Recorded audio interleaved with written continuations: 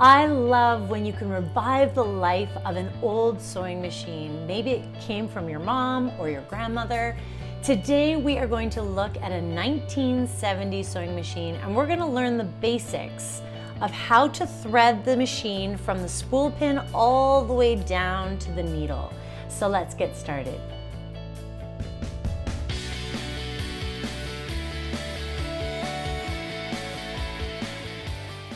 Okay, so I am using an extra strong, and it's actually quite thick, black thread so that you can kind of see where it's going on the machine.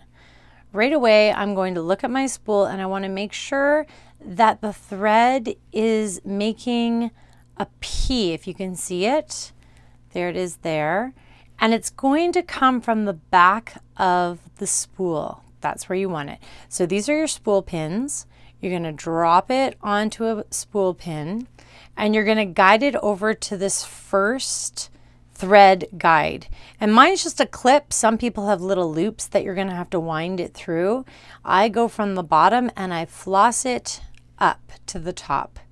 Next, I'm going to go and draw my thread coming from the back of the machine to the front through this spool threading tube right through there. Next, we're through our thread tube, and sometimes on some of these old machines there'll be a guide right here, a thread guide. And I know on a Singer that I was just working on yesterday, I had to come around the bottom of it and through the front. You really need to pay attention to the thread guides and how your machine needs to be threaded. So just make sure you're paying attention, get your guide out to make sure that you're threading it properly. Now, on this machine, you're going to either hold the spool of thread tight or just put your finger right here so that your thread doesn't go anywhere. Next, we're going to put our thread through the tension discs. That's what this is. This gives us our tension on these old machines. You can see right here I have a little bit of a, looks like a tongue that's sticking out. You're going to put it in front of that tongue, not behind it, not too far in front, but just lay it on that tongue and kind of slide it inward. And you're going to pull to the left until you can't feel any resistance. And so it should be right up against, right in the middle of those tension discs. Next, you're going to pull your thread up, and you can see there's a little wire here. That wire, it's a spring wire loop. You're going to pull it up with the string. See how it's moving with my thread? I'm going to pull it up and around the little lever there so that it catches and comes back down. Let's do that one more time so you can kind of see it up close. Okay, so here's that spring I was telling you about. You can see it's very, very loose. And then there is the bar. See the tip here? This tip here is where I want to go around. So here we go. I'm going to take this, I'm going to bring it up, and see how it just rotates around that little spike right there? That's what you want. You want it to come up and around and go back down and catch on this. Some people don't have this little loop wire, but on this one specifically, you have to bring it up and around and catch it. And then it just stays right like that until you bring it up to the top looper. If you don't have this wire, you just want to make sure that it goes in between the tension discs properly. And if it's not, you're going to have a lot of problems. So just make sure that these tension discs, they go right in between. They're two little discs. You can see I've got one right there and I've got one right there, and my thread is right in between those two. Okay? So check on that.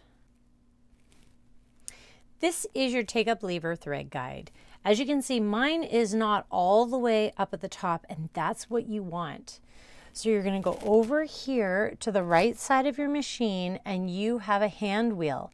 This hand wheel always should be turned towards you. Now watch my take up lever as I turn my wheel towards me. You can see I can manually lift that take up lever And it's just a thread guide, another thread guide.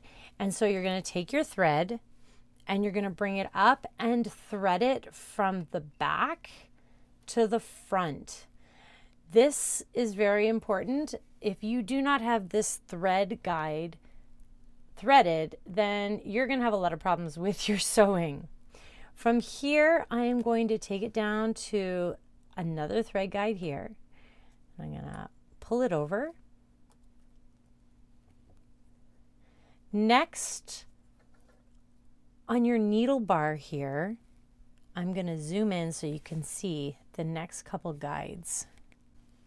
Next, we go down to our needle bar, and that's what this here is. This is this lighter color bar here is our needle bar, and it actually holds the needle, there's our needle, in place. This little screw in the front is the needle clamp screw. You loosen and tighten this to loosen and remove your needle. So when you need to switch up needles, you just get a little tiny screwdriver and you turn this one way, lefty loosey, righty tighty, and this needle will pop out and you can replace it with a new one, and then you tighten it. You can see this tiny little ball bearing in there, this little stopper. Your needle will go all the way up to that stopper and will stop. Now, let's continue with threading. You can see we've gone from this guide here, this needle guide or this thread guide. We're going to take it from here down to this thread guide right here, this little loop that's kind of coming out. And what I'm going to do is take my thread, kind of hold it just like you're flossing your teeth, and you're going to try and thread it behind and then give it a pull. There it is. Can you hear that click? So now I know that it's secure and it's in there. From here, what I'm going to do is I am going to take my thread, and you can see the ends are just completely ratty. There's this like extra little bit of thread, which is horrible. You want to clean that up. And so what I'm going to do is I'm going to take scissors and I'm going to make a clean cut so that this is nice and easy to thread through. Okay, look at the difference. See how clean that is now? So much easier. So now what I'm going to do is I am going to thread my needle from the front to the back. The hole should be facing the front of the machine, and I'm going to do my best to. Sometimes if you wet your finger a little bit on the back side, then what happens is it actually will stick to that needle, and you can poke it through and it'll come through easier. And so there you have it, threaded. So you don't want to make, you want to make sure that it's coming from the front. Let me just extend this out a little bit. From the front to the back. If there's any kind of loop here, sometimes it will loop itself around. Let me see if I can do that just as an example. If you get it looped around accidentally, let me see. Ah, there we go. Do you see how it's looped right now? I've got like a little figure eight, or I guess it's not a figure eight, it's just like a loop. You don't want that. You've got to make sure that you unravel it enough, because that won't sew. That will just be a mess. Okay, so now we have our needle threaded, and you notice that my foot, this is called your presser foot. So there's a little bolt right here on the side of mine. If I move you around, you can see on the other side, I have this little arm here. So if I press and pull, actually not press, pull this down, what happens is I can actually release my presser foot. There is a lever on the back side, and I'm going to lift it up, and I can remove these feet by extending that bar up and then pulling it out. And so that's how I change up my presser feet. Down here you have your feed dogs. These feed dogs actually push the material through. They're like little tracks, and they go in a circular motion, and they are what feed your material from the front to the back, depending on which way you're going. If you're in reverse, they go in reverse from back to the front. Okay, now we're going to put our presser foot onto our presser foot shank. This here bar is actually what all the attachments for your machine attach to. So all the different types of feet and different things, they all get put on this bar. Now this Kenmore is very, very simple to load. I have the presser foot. The presser foot will go into around this little nut here, this little screw, and then I'm going to tighten it up. So let's do that. One thing I didn't tell you about is this lever here. This is the uptake lever for the shank. It raises and lowers your presser foot. And so when you go to put your presser foot on, what's really nice is that this is the low position. You press it till you hit resistance for the high, and then it can go up even higher to put all the different feet on. So I'm just gonna bring my presser foot over. I'm gonna line it up with that nut, and then it's just gonna slide in like that, and that's where then I will take my lock lever and I'm gonna lock it in place so that this bar, this presser foot bar, the arm that the presser foot's on, does not move. Now, what I want to tell you about with this presser foot is that they come in different sizes. So what we're talking about when we put our presser foot lever down, we're talking about the size from the middle of this nut, the middle of this screw, to the plate. We're going to look at this. Sometimes you hear machines called, oh, this is a low shank machine. This is a high shank machine. Well, this machine is actually called a super high shank. What's the difference? Well, let's look at a low shank. If you can see the difference, the low shank, you can see is very low. This is my other machine. This is where that screw would sit, way down here. Now, low shank, I believe, is about a 1/2 inch from the plate. And if I just put them side by side, you can see the difference where that nut sits on mine. Now, a low shank is 1/2 inch. A high shank is 1 inch from the plate, and mine is 1 1/4 inches. The Kenmores are just a little bit different, 1 1/4 inches. And so they're called super high shank. You can get adapters to make them high shank or low shank, but they're really hard to find. But if you have a Kenmore, I'd advise you to get some kind of an adapter, because these feet, once they're out of commission right now, so you can't buy them unless you buy them secondhand, and they're really hard to find.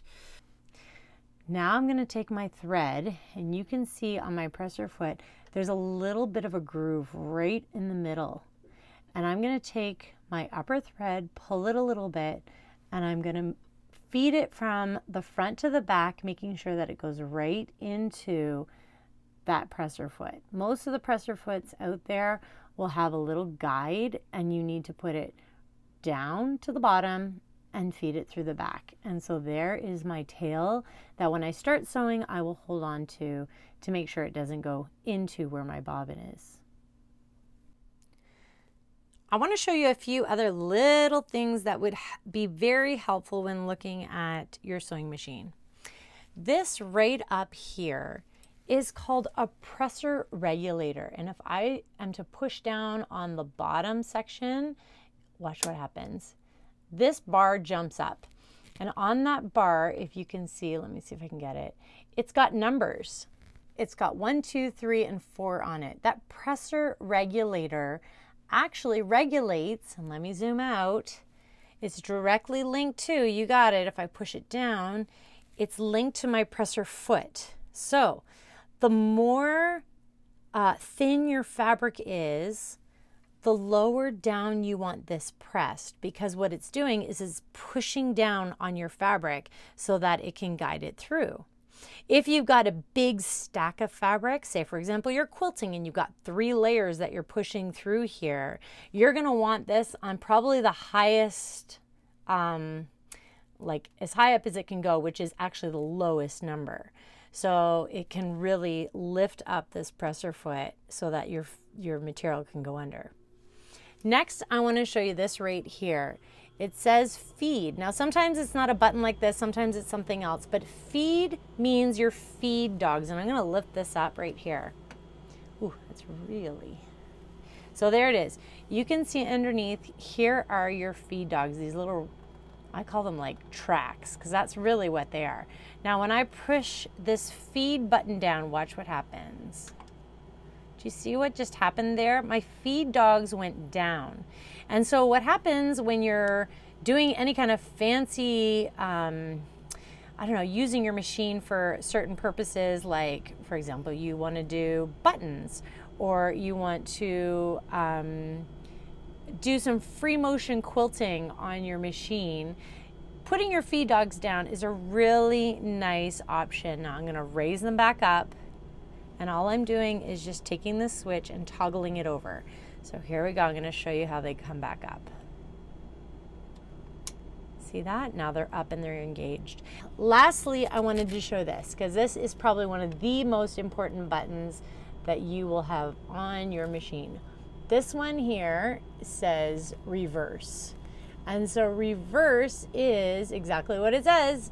It makes your feed dogs change direction so that you can actually go in reverse, and you can tack the last little bit of your material off to make a knot. Or if you just want to go in the opposite direction because you missed something.